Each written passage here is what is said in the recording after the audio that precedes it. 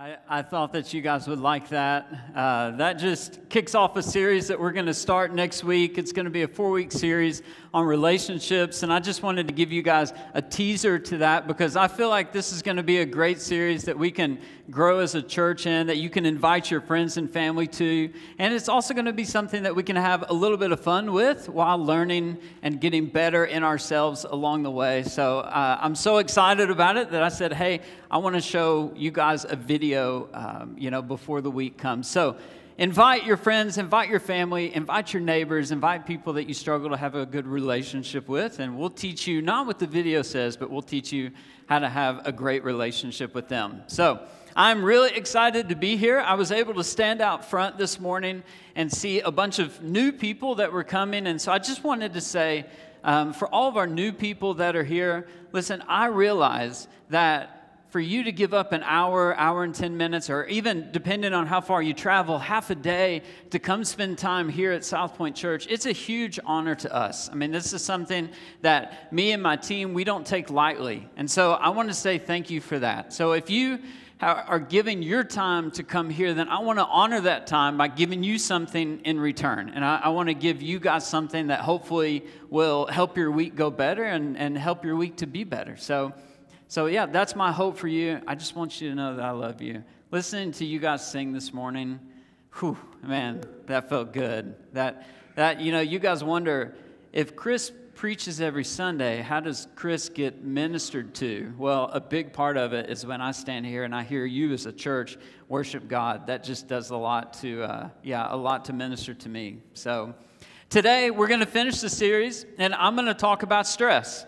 So let's talk about stress as a church. Let's talk about what this thing stress is. You know, this is something that we all deal with. I don't think there's anybody here that's immune to it. It's something that we all feel. And what stress actually is stress is like a tension. It's something that's under tension. And what happens when you put something under tension, it eventually will break or it'll eventually crack. And stress on our body, stress on our mind, stress on our emotions, stress on our situation kind of does the same thing. It can put tension on us to the point where we can almost crack, or where we can find kind of breaks in those crack lines in our life. So before I ask you about the stress in your life, Fritz, can you turn me down just a hair? So in your life, where's stress at in your life? Is it with a boss? Is it with a coworker? Is it with a spouse? If it's with a spouse or a neighbor, don't bump them if they're sitting next to you. But where does stress come from you? Or when have you felt maybe like massive amounts of stress? When is it that you've felt an incredible amount of stress in your life? Has it been like every Monday going to work, or has it been coming home, at the end of the night when you've done something, when you've been out where you shouldn't have been out? I don't know what it is, but I want to talk about stress today, and more specifically, I want to talk about the relationship between stress and peace.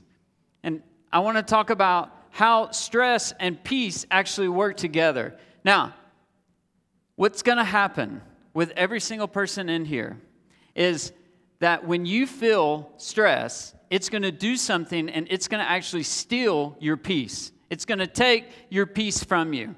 And this whole series has been on how do we find peace. Now, the thing about finding peace is we've spent the last couple Sundays learning about peace. I've told you that the first Sunday we learn about peace because we go through, we learn how to add God into our life rather than take God away from, or rather than take things away. We learn how to add God in. In the second week, I talked about peace from the perspective of you've got to give yourself rest. So you can't let your life outpace your peace. And then now this week, we're coming from a different angle, and I feel like it's important, especially with what's going on in the world today, is this. You feel like, okay, I know all the things that I need to do. I know all the things that I need to do to have peace. I've been to the last 2 Sundays. Chris has taught us how to have peace, and yet I still don't feel like I have peace in my life. And if that's you, that's okay. We can have all the Bible knowledge in the world. We can have all the fundamental knowledge in the world that we need. But the point is that we still feel stress, right? So if we know how to add God into our lives, or we know how to add rest into our lives, then surely we should feel peace, but we end up not feeling that peace because stress comes in and it steals our peace from us. Now, this stress comes in ways that we sometimes we can't control. You know, there's things in our life that we have absolutely no control over. Right now in the world, in the Ukraine, there's a war that's going on, and there's a lot of stressed out people there, and they have no control over what's happening. And they have no control of their circumstance and their situation. They're just trying to survive and hold on. But then there's other things that you can control. There are things about your stress that you can control. And what I want to help you do is I want to help you to be able to identify where you feel stress, and where you feel stress is actually taking your peace from you. So the point to today's message, I'm going to tell you this, is at the end of this message, you're going to hopefully be able to find a way that you can actually prescribe yourself a prescription for peace. See, we have today a prescription for peace. So this prescription is going to be what to do when stress steals your peace. Because we go too far and too long, we go through too many days of the week, and we let stress steal the peace from us. We walk out of here on Sunday mornings, and we feel good, and we feel alive, and man, we had this worship experience and this encounter, and I feel great, and then you get in the car, and something happens, and stress comes into your life, and it just sucks and removes the peace straight from you. You lose all of it. You know, I don't know what kind of stress you carry, but I'm tired of letting stress steal my peace. And I know that those of you out there, I know there's a lot of you out there that you're tired of letting your stress steal your peace. You're tired of letting this peace that you so crave and you so desire just be pulled away from you. And it's an out of control feeling. You know, I was last night when I went to bed, I was talking with Casey, and I just was explaining this exact thing. I was saying, man, I wish that these things had happened differently in the night. We were talking about, you know, how we made dinner and things like that. But I was like, man, there's these stresses in my life, and it steals from me my ability to have peace, even simple peace. Peace like sitting around and watching TV. I'm not afraid to own up to that or admit that because I know that you guys all feel the same way. I know you deal with the same thing. And so just to illustrate this, what I want to do is I want to take you guys through a bit of kind of, at the time it wasn't funny, but now it's a funny story looking back on it. But this is a time in Casey and I's life where stress actually stole the peace from us. Now, we've got a picture here of me and Casey and the family camping. So we used to live in Nelspruit. We used to live in Pumalanga and actually White River outside of that. And we had this Defender, and we went camping, and this is in Kruger Park here. And so we had a nice little campsite set up, and we love camping. We love driving through the park. And we went on a camping trip, and on the last day of this camping trip, we're getting ready to drive out of Kruger Park, and Casey says, I want us to stop at one of the rest areas and have breakfast. And I'm thinking, I don't want to stop for breakfast. I just want to move straight on through so that we can get out of the gate because I was probably already feeling stressed about something. So it's probably also, I think this was a trip where it was like 48 degrees and we were just, you know, you're in a Defender, so there's just heat radiating, you know, up from the bottom of the floor from the gearbox on you. It was so hot and sweaty and rough roads, and I was ready to go. Casey wanted to stop and have breakfast, so we stopped. We pull over to have breakfast at this place, and if you've ever been to Kruger, at some of the rest areas, they have a big monkey problem. And they actually have people employed that they walk around with these giant, huge, long sticks. And those people walk around and they slap the ground and slap the trees and try and keep the monkeys away. Because otherwise the monkeys, they terrorize the tourists.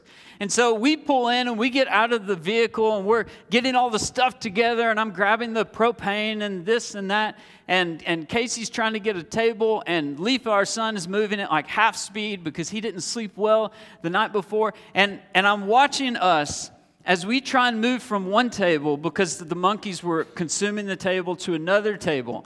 And I'm standing at the vehicle and I'm watching in slow mode. Life feels like it slows down.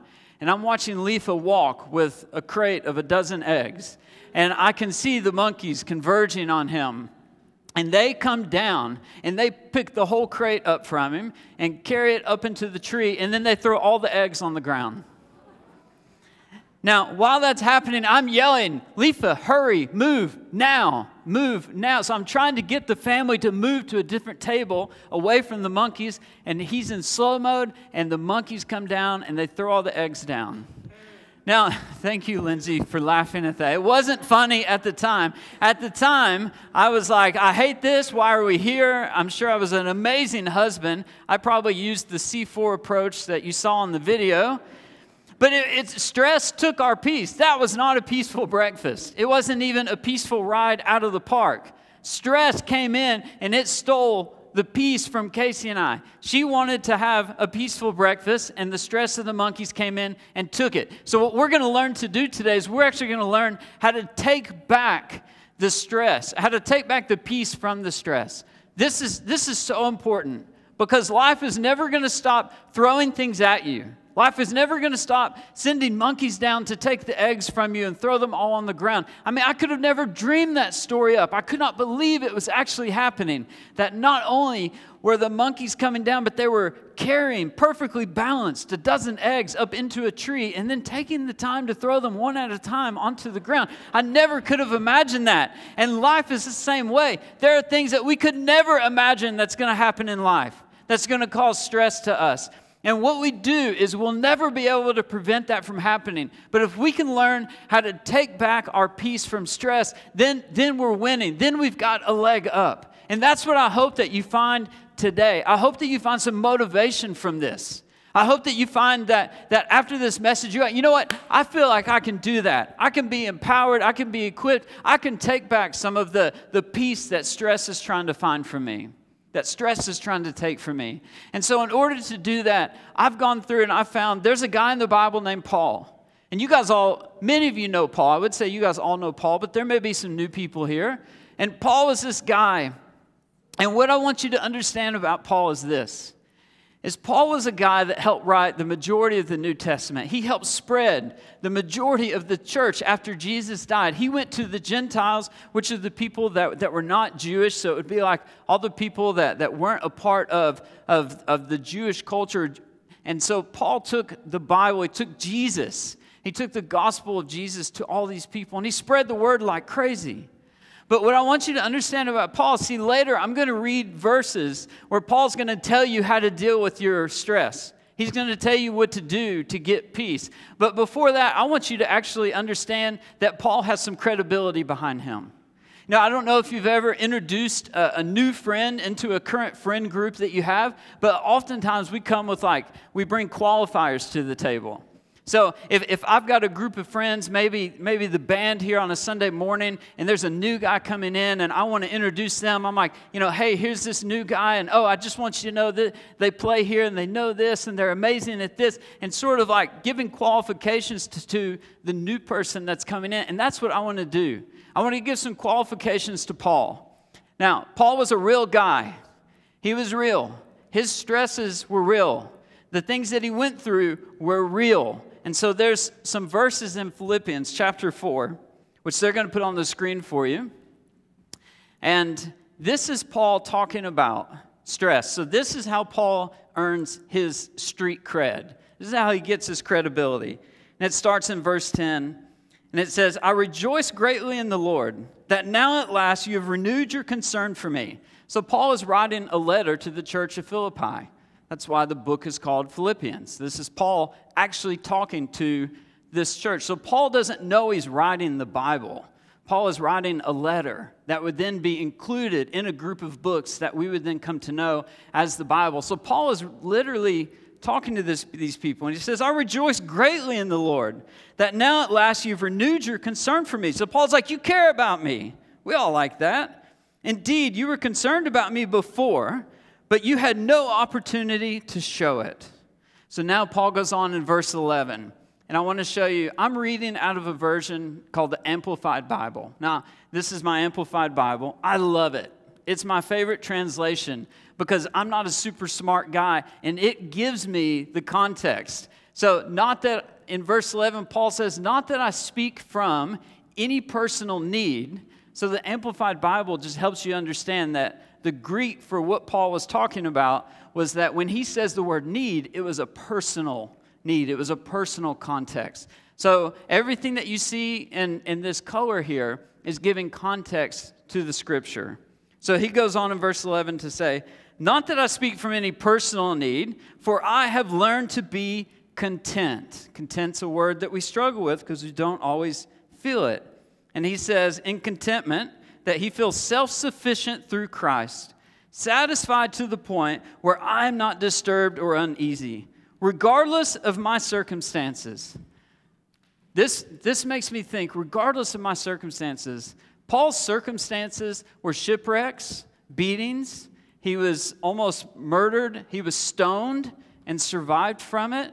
Paul's circumstances were not just that he walked a long road. Paul's circumstances were that he almost lost his life over and over and over and over again. So here's this man coming from a place of almost losing his life over and over and over again. And he says, hey, regardless of my circumstances, I've learned to be content. I mean, to me, that's just incredible. And then in verse 12, he goes on to say, I know how to get along and live humbly in difficult times. And I also know how to enjoy abundance and live in prosperity. In any and every circumstance, I have learned the secret of facing life. Whether I'm well-fed or going hungry, whether having an abundance or a need, I can do all things which he called me to through him who strengthens and empowers me. So there you have Paul. That's the man that we're looking at. That's the man that's going to give us advice. So that means that this advice that we get for the rest of this message is advice that we can trust. It's advice that we can lean into. Whatever your circumstances are, the advice that you're getting is coming from a guy that went through it. You know, I have a saying that I like to say a lot, that your worst day is probably somebody else's best day. So that kind of puts our life into perspective. If we think, man, my worst day, someone else would consider that their best day ever. Because the world is a rough place. And so Paul, he goes through so many rough things that he gives us this advice that we can really lean into, we can really take. It matters. So Paul's going to give us three things. He's going to give us what I like to call the three-step guide to reclaiming your peace. So he breaks it down real nice and real simple for us. And the first step that he says is pray. So prayer is something that we struggle with. So for example, let's say you have a sick child. Your kid is a bit sick, and you go up to a doctor, and the doctor says, okay, I can give you medicine to make your child feel better, or I can pray over your child. Well, we're all going to take the medicine because we're going to see that it's going to help our child to be better. It doesn't mean that we don't believe in prayer. But see, we like to see action. We like to see things happen. We like to see that we can do something that can physically change or improve our situation immediately because we want to see it happen right here and right now. And so we struggle with the idea of like, okay, Paul is telling me to pray. If I'm pursuing peace, if I'm wanting to deal with the stress in my life, he's saying, hey, step one, pray. That's Paul is saying, pray. And we're going to see it in the scripture here in just a second. But see, the thing that you need to understand is that prayer does not have to be your only step. But prayer should be your first step. And Paul says it. We'll turn back to the scripture here. And Paul explains it in verse 6. He says this. He says, do not be anxious or worried. Or no, do not be anxious or worried about anything, but in everything, every circumstance and situation, by prayer and petition with thanksgiving, continue to make your specific requests known to God. See how cool the Amplified version is? That God wants to know your specific request. God wants to know specifically what it is that you're dealing with. He wants to know specifically what it is that you're struggling with. Tell God your stress. Tell Him. Tell Him the exact thing that it is. Don't sugarcoat it. Don't code it in these and thous and him nots and whatever it is. Just say, God, I'm super stressed out because of this or because of this.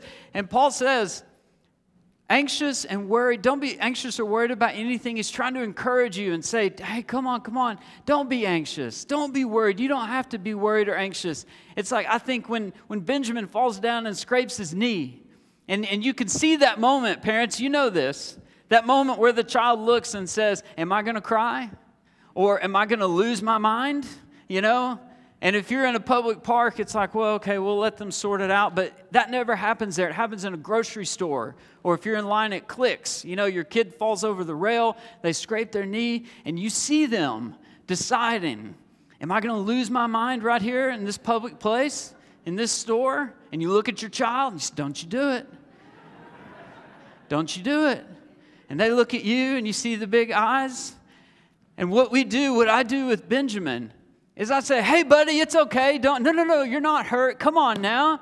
You feel fine. Big man, step up. Come on, shake it off. You know, rub it off. And on the inside, you're thinking, just don't lose your mind in public, please. And this is Paul. He's telling you, he's saying, I see that you've fallen down. I see that you've got worries. I see that life has hit you. But don't be anxious. Don't be worried about anything. Let me just encourage you. Let me just, hey, don't worry. Don't be anxious. You're going to be okay. And then he says, in every circumstance and situation, by prayer and petition. Prayer is talking to God. You know what petition is? God, will you move on my behalf? God, will you work on my behalf in this situation? And then with thanksgiving, it's like, hey, I'm thankful that I get to pray to God. I'm just going to be thankful. I'm going to choose to be thankful about that. But see, God wants to know our specific requests. And that, to me, is an amazing thing that comes from an incredibly loving Father. Now, I want to give you guys another analogy to kind of help illustrate this. I've got a picture of a trail. Now, this is a picture that I took in the States. This is the Great Smoky Mountain National Park. This was taken maybe 6 or 7 years ago when my wife and I went back to visit our family. This is the trail that Casey fell over a log on. And we laughed together. It was actually one of the best moments where we both kind of fell over a log and we were just like, it was like a movie. But anyway, we laughed. It was wonderful. So anyway, in the Great Smoky Mountain National Park, they teach you in a lot of wilderness survival. So if you take a wilderness survival course, which I took a lot of because I did a lot of camping and climbing, one of the things they teach you is never get off the trail. But if you get off the trail, the first thing that you do is you do nothing. You stop. So you don't think to yourself, okay, I'm off the trail. Now I'm going to go run and try and find the trail. I think it was over here, and I'm going to run over here. I think, no, wait, maybe it was up this way, or that tree looks familiar, or no, I think I've already seen that rock. And before you know it, you're more lost than you started with. So what they teach you to do is the first thing you do is you stop. You stop and you think, am I okay? Am I somewhere that's moderately safe? You look at your surroundings. You take your surroundings in. You calm yourself down. You slow your brain down. And prayer is that for us. See, in life, we get off the trail. Things happen. And then we start grabbing at things. And what happens when we start grabbing at what we think are solutions? Oh, I think the trail's just over that hill. And you run up over the hill and it's not there. And you go to the next and the next and the next. And before you know it, you're super lost. And in life, we think, okay, this stress is happening, so I'm going to do this to solve it. I'm going to do this to fix it. And before you know it, you've worked yourself into a huge problem or a huge mess when all you have to do is, just like in wilderness survival, Paul is saying, stop. The first thing you do is you do nothing. The first thing you do is you address your heart and you address your thoughts. And you give those to God. That's not the only thing you do, but that's the first thing that you do. Now, there's a powerful statement that I want you to pick up from this. Being lost, I don't know if anyone's ever been lost in the woods, but this can be an incredibly overwhelming thought. It can be an incredibly overwhelming fear. But you know what? God is actually not overwhelmed by what overwhelms you. Yeah, that's a truth we can let sink in. The things that you feel overwhelmed about, God's not overwhelmed at that. God's got that. So when we start to understand that and realize that, we start to say, you know what, I can be a little bit more hands-off, okay? I can actually, because what prayer actually is being hands-off, but prayer is releasing control of that which you cannot control.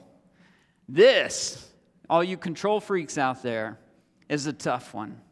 Because you've got to say, you know what, I can't control this situation in my life, so what I'm going to do is I'm just going to let go and release control, and I'm going to first pray.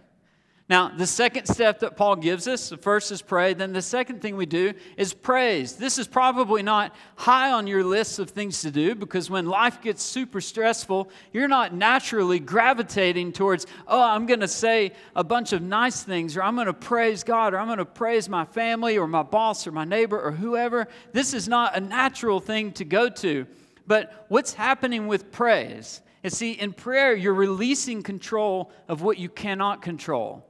But when you praise, you're doing something about the things that you actually can do something about.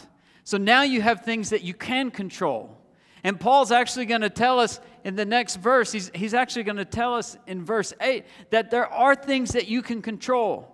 You can't control what happens to you, but you can control how you respond to what happens to you. There's a parenting moment, for teaching your kids or for teaching us, each other as adults even. I can't control all the things that happen to me, but I can control my behavior. I may choose not to, but I can absolutely control it. And so in verse 8, Paul gives you some insight on how to control that. He says, finally, believers, whatever is true, whatever is honorable and worthy of respect, whatever is right and confirmed by God's word, whatever is pure and wholesome, whatever is lovely and brings peace. You hear all these nice terms, and aren't we supposed to be talking about stress right now? And Paul keeps using all these lovely, nice terms. He says, whatever is admirable and of good repute, if there is any excellence, if there is anything worthy of praise, think continually on these things. There it is. Paul's saying if there's anything in your life that you can find worthy of praise, how about the fact that you just took a breath? Because there's somebody out there that just took their last breath. How about the fact that you, I could give example, and I don't have time to, but there's so many areas where we actually can find a reason to praise God. Because we are so blessed with what we have. Even the breath in our lungs is a gift. And it's a blessing. And so Paul is saying, if there's anything worthy of praise, think continually on these things. Center your mind on them and implant them into your heart. Implant them into your heart. What does it mean to implant praise into your heart? See, what happens is when you praise, something happens chemically in you. It actually stirs up gratitude. Praising God, praising that which is worthy of praise, praising things that are excellent, this stirs up gratitude in you. Isn't that amazing how that happens? We probably don't exactly understand how this happens because it's been so long since it did happen. But you know what? We can change that today. Today, you can take time and you can say, whatever my stress is, I'm going to take the things I can't do and I'm going to just give them to God in prayer. But what I do have control over, I'm going to introduce prayer and praise and gratitude in it. One of the things that attracted me the most about my wife is that she used to make every human that ever rode in a car with her play the thankful game. So when you got in the car, you had to say 3 things that you were thankful for, no matter who you were or no matter what. And this was something that was so impactful for me, but she made the decision to do this because she decided, there's things in my life I can't control, but there are things that I can. And I'm going to be a woman that raises children and a family to be thankful. And I'm going to be a woman that has a household that is grateful. And so gratitude is a life-changing thing. It'll set you free more than you could ever understand. In those moments of stress, just take a minute and be grateful. Just take a minute and find the things in your life, even if it's the breath that you just took, to be grateful about. Now, the third step that Paul gives us is practice. So Paul's told us to pray. He's told us to praise God. And now he's saying, okay, let's practice. So what Paul means by practice is, if we look in verse 9, it says this. It says, the things that you have learned and received and heard and seen in me, practice these things. So what Paul is saying at the first of verse 9 is Paul's saying, you watched me model how to do this life thing. You watched me give up my life for Jesus. You watch me survive shipwrecks. You watch me survive hardships. You watch me praise God in the middle of my stress. You've watched me walk in a way that just is thankful to God no matter what the circumstances are behind me. You've watched me lean into prayer and lean into the disciplines of just loving God and letting God love you. Paul is saying, you've seen me do this. Now you go and you practice it. You practice, because practice is something, especially in daily life, we have to learn how to be grateful. We have to learn how to deal with what causes us stress. It's something that we have to practice. And he says that you practice these things in daily life, and the God who is the source of peace and well-being will be with you.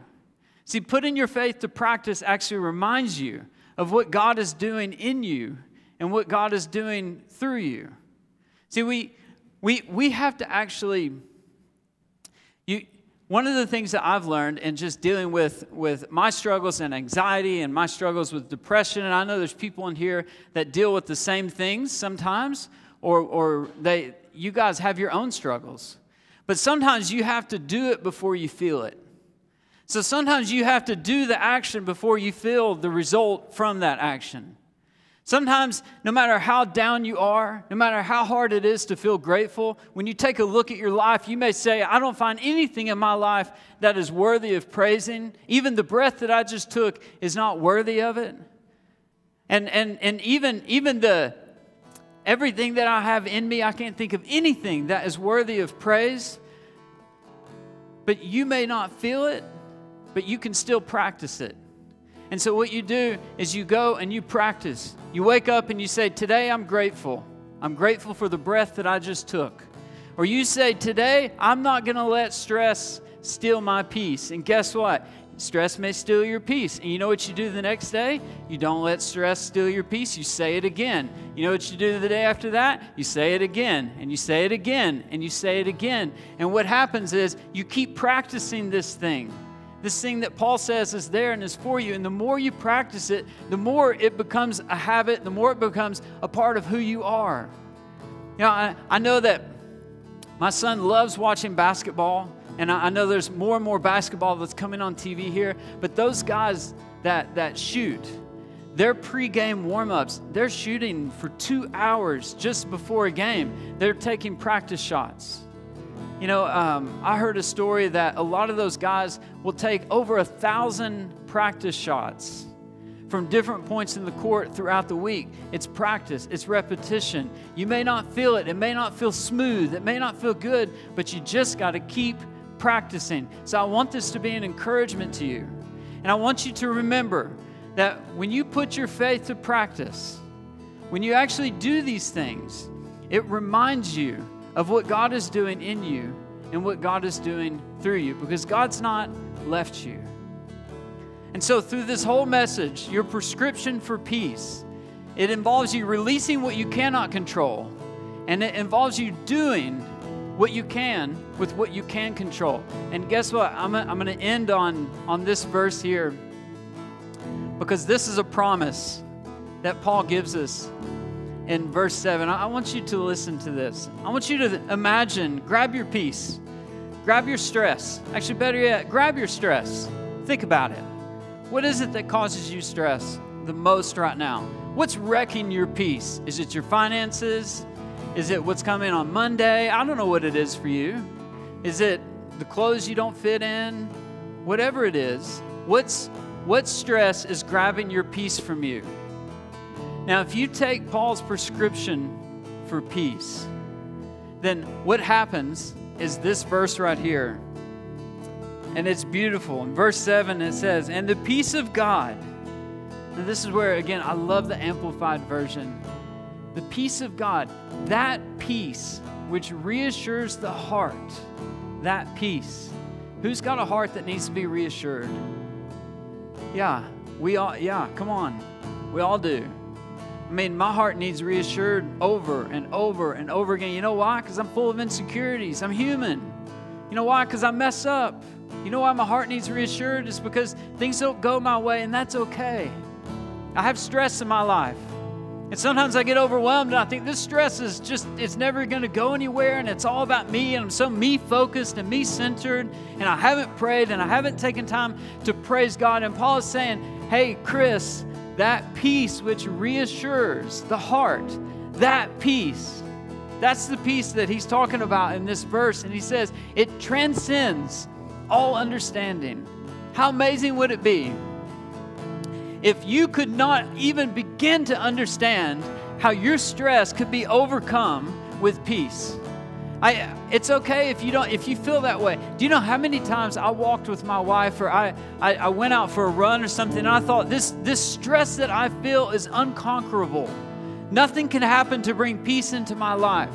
I need all these situations to change in order for me to feel this peace, and these situations aren't going to change, and so therefore I just feel consumed with stress. But you know what? Paul is saying that the peace that comes from God transcends all understanding, which means that we don't have to wrap our head around peace, around where peace comes from. We don't have to understand it. In fact, stop trying to understand what it would take for you to let go of your stress and for you to take peace back from your stress. It's not you to understand. It's not for you to understand how that happens. You know what your role is to do? Your role is to trust and to understand that there's a loving God above that can actually work in ways that you can't even comprehend. And with a peace that transcends all understanding, He will stand guard over your heart and mind in Jesus. And that peace is yours. So the invitation to you guys, as we finish this series, as we wrap things out, the invitation for you on peace is summed up in that verse, in verse 7 so wonderfully. But it's this invitation is that you don't have to understand it. And God gives you a peace that stands guard over your hearts and your minds. Man, I want you to accept a peace that you can't understand that stands guard over your heart and over your mind. Wouldn't that be awesome? If we could have something that stood guard over us. You know, I feel safe at night. I feel incredibly blessed and incredibly safe because we have a high wall and we have electric fencing and we have things that stand guard over our home at night. But that doesn't even compare to what's happening when God puts His angels around my life and around my heart, and He stands guard over my heart, and He stands guard over my mind. So then when you feel stress come in, God says, no, I'm guarding your heart and I'm guarding your mind. Praise me, be thankful for me. And then this peace comes, and we don't understand how it came, but it comes and it's there for us. And so I want to invite you to do that. Let's let God give us a peace we don't understand that stands guard over our hearts and stands guard over our minds. There's this truth in His Word that is just amazing and unbelievable, and I just want you guys to be able to grasp it. That I'm so burdened for you that you grasp this, because I know that there's some of you out there that have been living with so much stress that's been stealing your peace for way too long, and you don't see a way out. But there is a way out, and it transcends all of your understanding. And so I'm going to pray for us, and after I pray, the band's going to come out as they always do, and they're going to lead us in that song Oceans again. And the reason that we do this, especially for those of you that are new, I want to give you this quiet moment, this moment of praise before you go out there. Now, we have an amazing thing that happens outside those doors on Sunday morning. It's called community. It's called people loving each other. It's called friendship. It's called family. And it happens around coffee and tea and kids running around, and that happens out there. But before we go out there and do that, I want to give you a moment in here for you to reflect on what we've talked about today. And so as the band leads us in this worship song, I want you to think about, man, what if God, beyond all understanding, just took the stress that I have and just filled me with His peace? So Lord, we thank you for your truth.